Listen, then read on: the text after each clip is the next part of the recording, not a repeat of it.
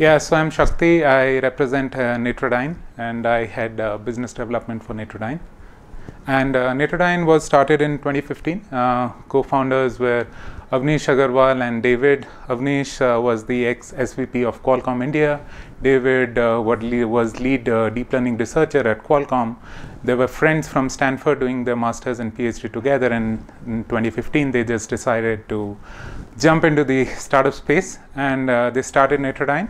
And Netradyne since has been pioneering the driver safety and the ADAS space, especially in India.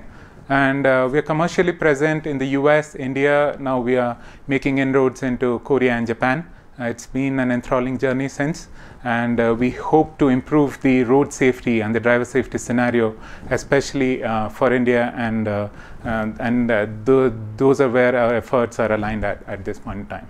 Well, there are multiple parties that benefit from this kind of solution. So if you see, then this our product and a solution can go into essentially every vehicle, every four-wheeler that's out on the road. However, as a business, as we start, we are targeting the largest segments, starting to work with commercial fleets, who operate with a bulk number of vehicles, where accidents is a huge issue, and liability and claims and legal costs around it run very high.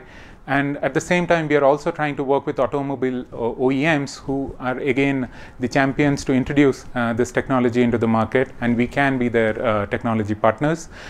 Insurance is one more area which is definitely there to benefit from our technology. So these are the segments, market segments that we are working right now with, but our vision is to be in every vehicle that's out there on the road. So I think NASSCOM, as it has been a champion in bringing the technology, I would say like the entire technology ecosystem together, is leading in terms of introducing us to government, academia, and the corporate in general, giving us a wider presence in terms of pitching our product, making the idea champions aware of what is out there, what we have championed so far, and how they can proliferate this into the greater mass in general.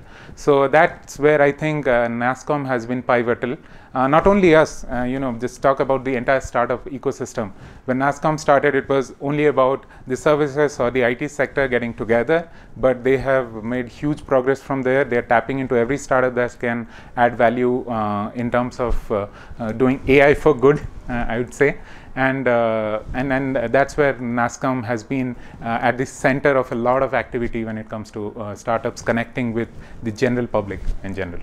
A lot of areas. I think I would start with where we work on road safety, smart cities. Definitely is where AI can be a game changer when you really want to see in terms of game changing.